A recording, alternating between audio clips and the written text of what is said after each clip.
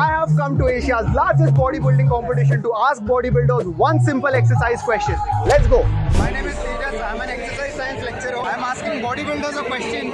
In this video, which muscle do you think is working? बिल्कुल जी बिल्कुल. Well, I mean, you're doing a bicep curl, but like not with much resistance, right? Yeah. I think you're just posing that bicep. To answer this question, I have ordered a brand new skeleton for you all.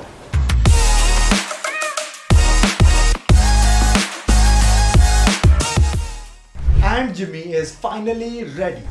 So let us give Jimmy a weight in his hand and let us try to answer the question.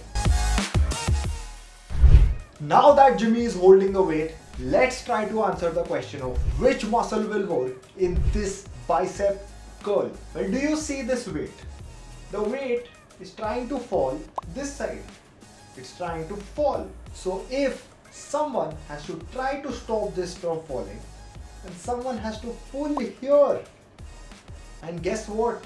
The tricep will pull here to prevent this weight from falling, which means that the bicep isn't performing the bicep curl. It is the tricep which is performing the bicep curl.